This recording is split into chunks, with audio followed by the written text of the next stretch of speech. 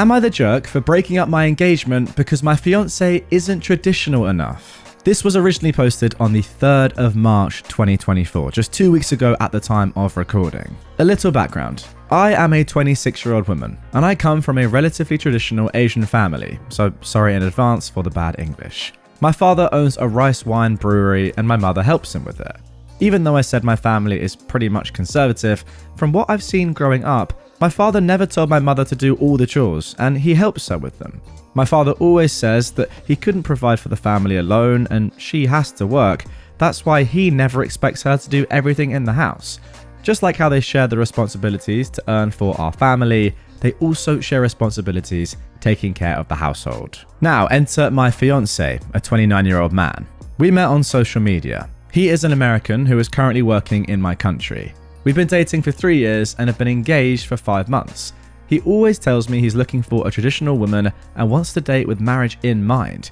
He said that women who are able to take care of a household and a child rearing are admirable. And I always agreed with him without much thought because that is indeed an incredible feat, right? Well, he's working in a small university and I'm currently working in hospital. We saved enough to buy a house with a little bit of help from my parents, but we haven't moved in together yet because, you know, Asian parents. But anyway, on my father's birthday last week, we talked about marriage once again. He doesn't think his income alone would be enough after our marriage, and it's giving him insecurities. So I suggested that I keep working after marriage, and that's not a problem because we'd be partners. My father also offered that we take over his brewery, and while I found the idea lovely, my fiancé on the other hand seemed hesitant about it, but he agreed that I should keep my job.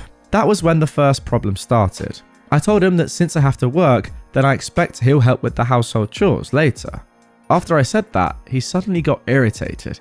He said that he'd been telling me he's looking for a traditional woman and that now he'd been catfished since I don't want to take care of every house chore because I'd still work anyway. Yeah, major red flags instantly. Whenever he said he's looking for a traditional spouse, I always thought that he'd also be a traditional spouse, aka being sole provider so I can focus on taking care of the house and child if we ever have any.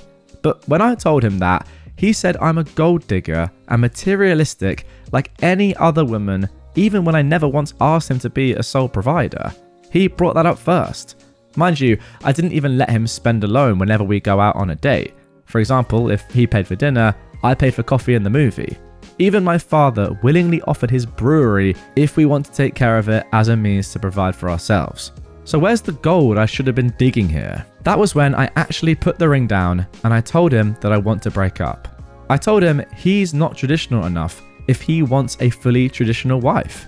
I didn't want to deal with someone who could easily call me a gold digger because I want to share the chores.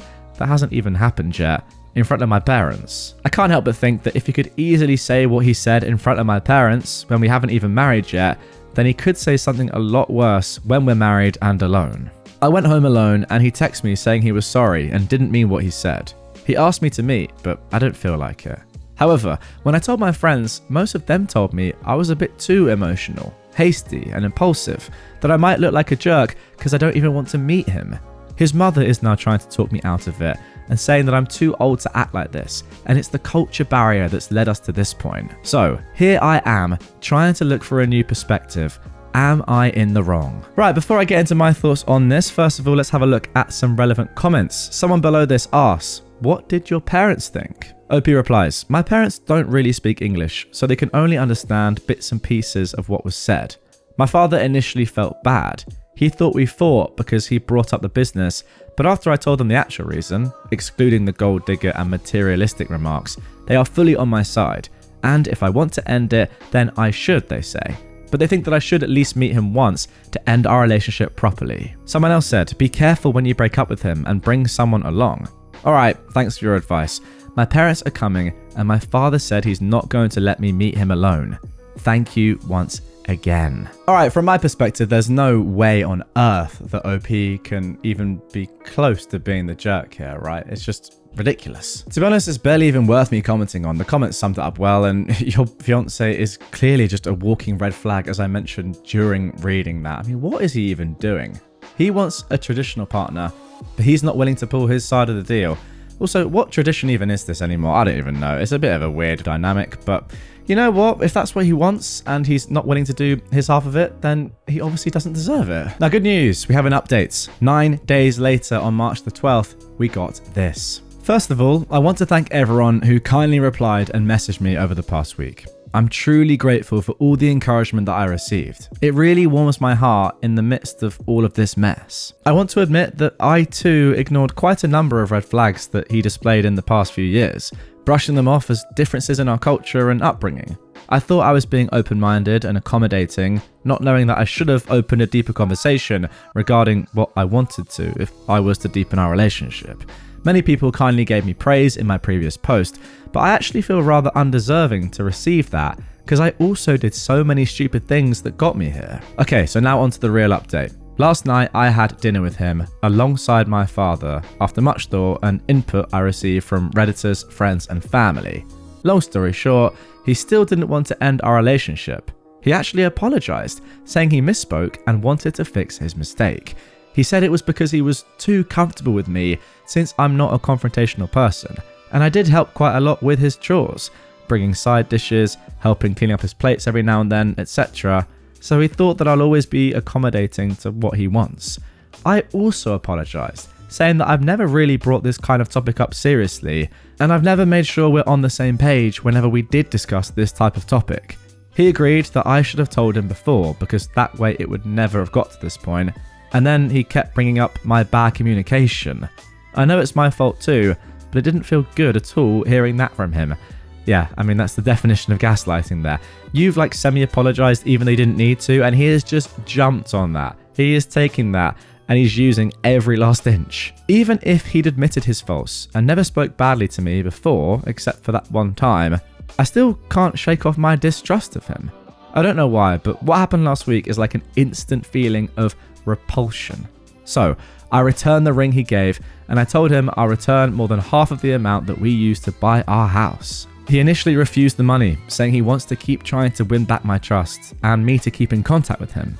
But this morning he said I can transfer it because marriage is not really happening now, and he tried to prevent me from selling the house and also isn't telling our mutual friends that marriage is off the table. So I've just updated almost all of my group chats that now I'm single, and I'm here to tell everyone I'm single because my now ex-fiancé has a red flag that is so big China would be crying with envy. I feel like a jerk, to be honest, because it seems like my feelings for him were that shallow all along, but maybe reality hasn't hit me yet, but that's that. Okay, that is the end of the post. Let's jump into some comments. Somebody said, "You absolutely did the right thing. What does your dad think?" And I personally couldn't agree more. My dad is a typical Japanese father, so we don't talk a lot since I've grown up, but he's supporting my decision to cancel the engagement. He doesn't say much, but he actually looks quite happy since he hasn't been into it for quite a while now. Thank you for the kind words. I hope you and everyone around you is always kind like you are to me now. It certainly makes me feel better. Now, someone else was a little bit more scathing.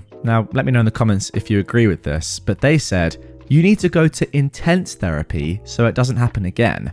You apologized to a man for not being his maid." Objectively, yeah, I guess OP kind of did, but I think this is a little bit too harsh. OP replied, "Thank you for the response. I didn't apologize for not wanting to be someone's maid, but for not being open and talking about what I want and expect in our relationship. I read in the comments of my previous post that many people pointed out that the conversation with this topic should have happened long before, and I do agree with that, and that is why I apologize. However, I will also keep working on myself, so thank you for your suggestion. I'll keep it in mind."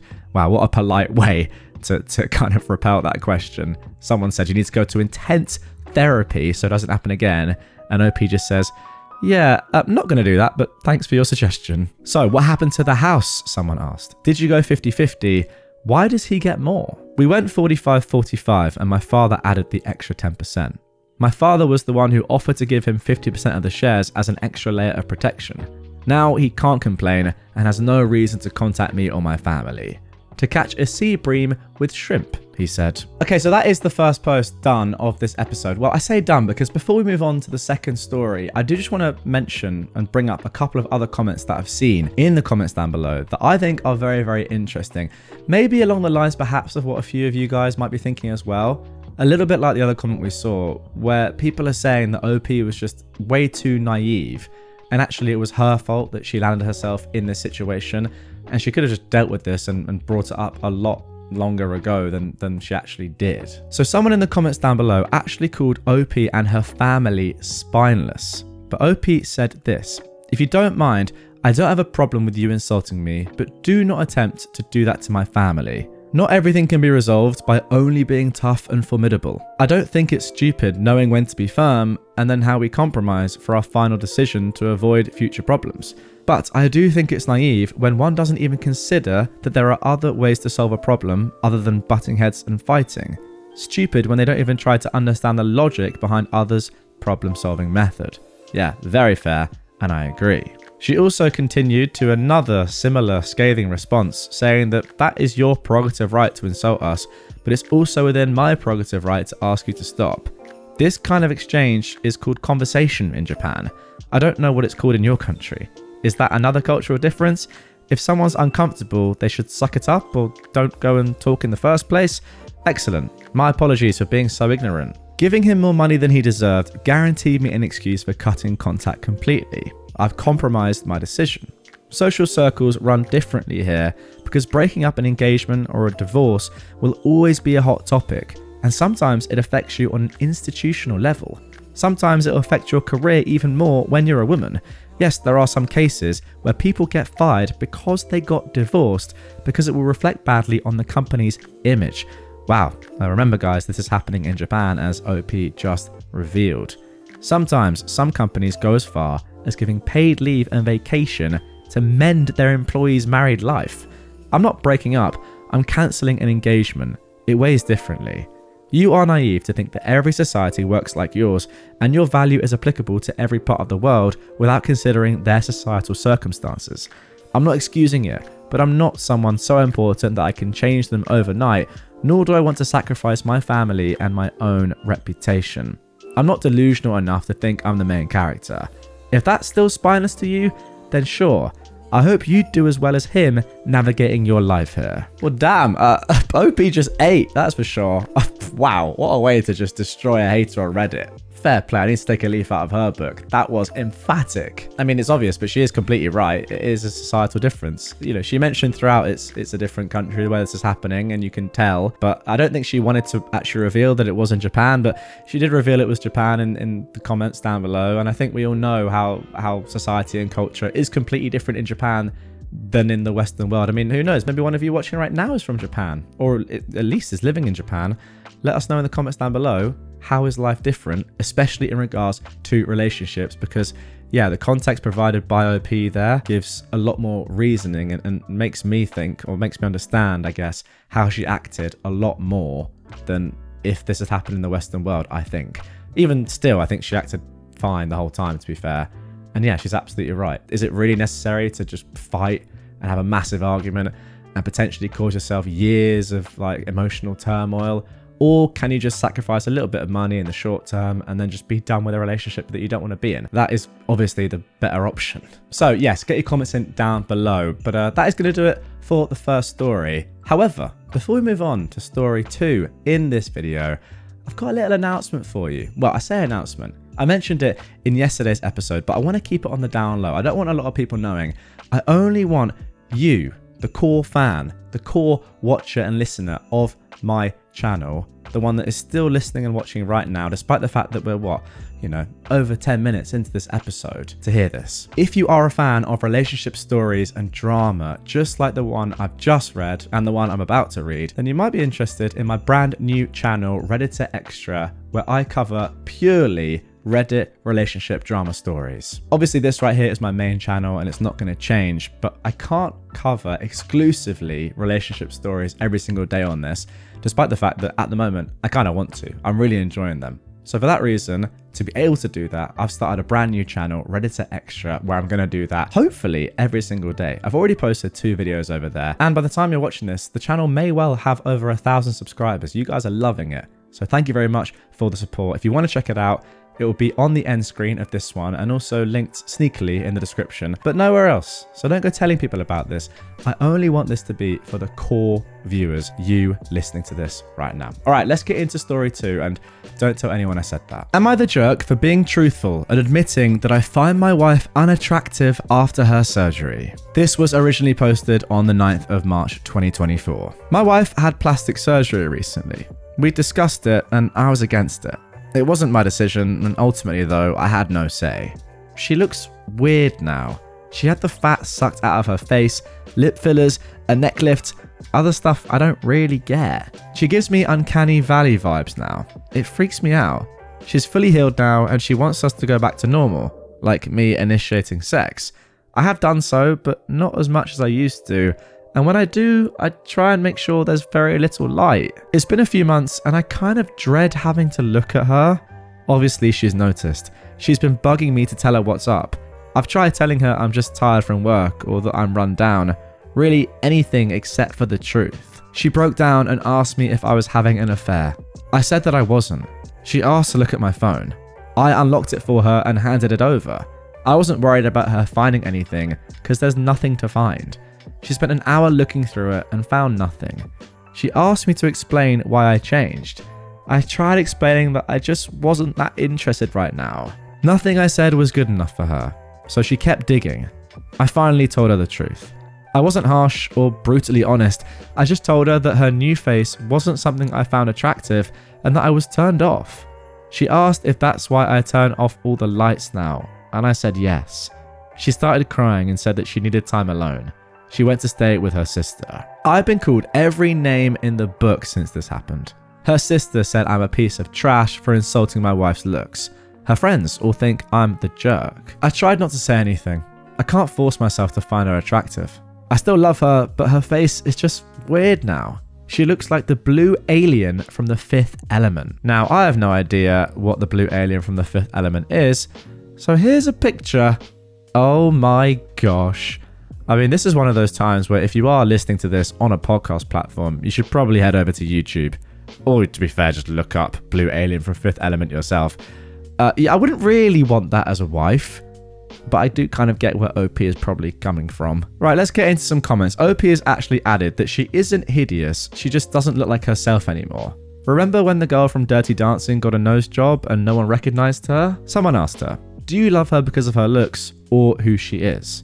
And OP says that love and sexual attraction are two different things. I do think that is completely fair, to be honest. You can still love someone, but be less sexually attracted to them after they do this to themselves. I kind of get it. Someone else commented, how was getting these surgeries discussed and what did she say when you protested? She said she wanted to get this stuff done. I said I'd prefer it if she didn't. I pulled up pictures of celebrities before and after and showed her how weird they look. Meg Ryan, the girl from Glee, the girl from Lip Sync Battle, she said that she'd feel better about herself if she got it. We talked and argued about it for a year before she did it. Started with lip fillers and ended with buccal fat removal. Someone else responded saying you're shallow, but OP said, if I get a snake tattoo across my face, is she allowed to say she isn't a fan? Great point, and I wouldn't for 1 second say that OP is being shallow here. Someone else asked about money and age. We are both in our mid-30s. Her mum gave her the money as a gift. OP finally says that ultimately he has not stopped loving his wife, he's just not attracted to her face. Now the person who's compiled all of this stuff and posted it on r/best of Redditor updates, where of course the majority of these stories are posted, if you didn't know that, that is where I find them, on Reddit, has said that OP has responded to a lot of comments. Most of them are people who can't seem to wrap their heads around the fact that he does love her, but isn't currently attracted to her. Some bring up, well, what if she was in a car accident and needed plastic surgery? Would you hate her then? Well, she wasn't in an accident. Yeah, I mean, personally, I think that's completely fair. She has chosen to do this to herself. You said beforehand that you didn't want her to do it, and now you're less sexually attracted to her. That's fine. It doesn't change the fact that you still love her, and OP is not for 1 second saying that he loves her any less now, but she's changed her physical appearance that you were attracted to in the first place. Ultimately, physical appearance is a big part of attraction. I think everyone could admit that. Not saying that, you know, personality and love doesn't come into it, but it just has to be. So yeah, I think he's completely right to say, well, I'm less attracted to you. You've changed your appearance. I mean, I might get hate for this in the comments down below, but I would go as far to say that it's the same as if somebody, now, naturally, I'm not saying if there was any medical reason involved or whatever, say your partner put on loads and loads of weight and just got obese, I think you'd also be allowed to say, I'm less attracted to you. You've changed your physical appearance. That's a little bit more debatable. It really is. But I think that that's fair. Again, as long as it's natural and there's not a medical reason for it. Let me know in the comments down below, guys. Do you agree with that? That is contentious. It really is, but I want to hear your thoughts. Anyway, let's get into the update. This was posted 3 days later. My wife came home yesterday and we finally had a long talk. She told me that the reason she had the surgery was because her mum and sister talked her into it. They convinced her that she was starting to look old and that I would find someone else to be with if she didn't do something. That was why her mum gave her the money for the operations. Her mum and sister look like Bruce Campbell in Escape from LA. Again, if you can't see this, if you're on a podcast platform or you're just not watching right now, just, yeah, imagine someone with loads of Botox and their skin is just pulled tight and it just doesn't look natural at all. I mean, personally, I'd go as far to say it's pretty disgusting. But, yeah, that now is making more sense to me. If her mum and sister already look like this and were the ones persuading her to do it, I can understand why she might have done it. OP continues, they are the very last people on the planet that should be telling anyone to get plastic surgery. I used some of the comments I read on my post as talking points. I told her that I loved her and that she was the person that I wanted to spend my life with. I told her that the surgery would take a while longer to settle down and that as I got more used to her new face, I would learn to appreciate it. Fair enough. She asked me if I wanted her to see if she could get it reversed. I almost screamed at her. The last thing in the world I want is for her to F up her face more than it already is. I asked her if she could please just leave it and let me get used to it. Imagine that regret, by the way. Getting loads of facial surgery and then saying, oh, I actually want it reversed. Jeez. We talked for about 3 hours and we decided that her mum and sister would not be a part of any decisions in our life going forward. She's going to leave her face alone and give me a chance to get used to it. We're going to look for a marriage counsellor and maybe individual counsellors for each of us. I'm going to make an effort to show her every day how I still find her desirable, and she is going to make an effort to believe me when I tell her that I love her the way she is. We're going to talk to her mum and sister and tell them that we're taking a break from them. We're going to block them, get our stuff together before we allow them back into our lives. Thank you to everyone who tried to help me. I would like to add that I did not think that there were that many guys out there with a weird blue squid lady fetish.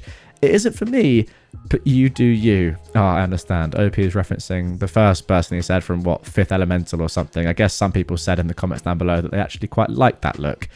Yeah, weird. Right, let's round things off with some comments. Someone said, many tough elements here. Her self-esteem, body dysmorphia, being influenced by her mum and sister, you losing attraction for now, which leads us to the fifth element. Oh god, saying that was funny if they do say so themselves.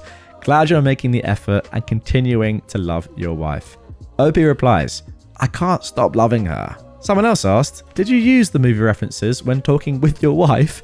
I did not. The closest I got was pointing out that a bad haircut and a kimono and I could pass for a skinny version of Associate Bob. And again, here is a picture.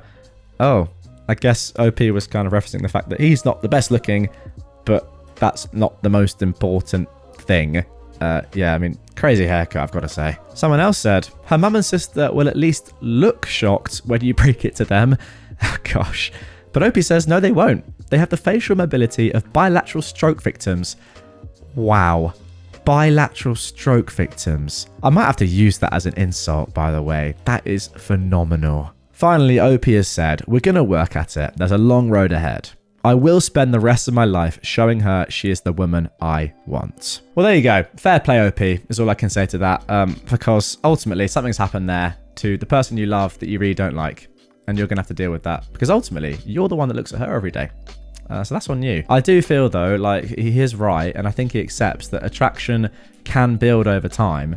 I do think the most important part of, personally, this is part of like sexual attraction or attraction in general, is the way you feel about somebody, less their physical appearance. I mean, I think that's kind of obvious, maybe. I mean, maybe some people don't agree with me there, but emotionally, how invested you are in somebody and how they make you feel and your relationship with them is way more important than how they look.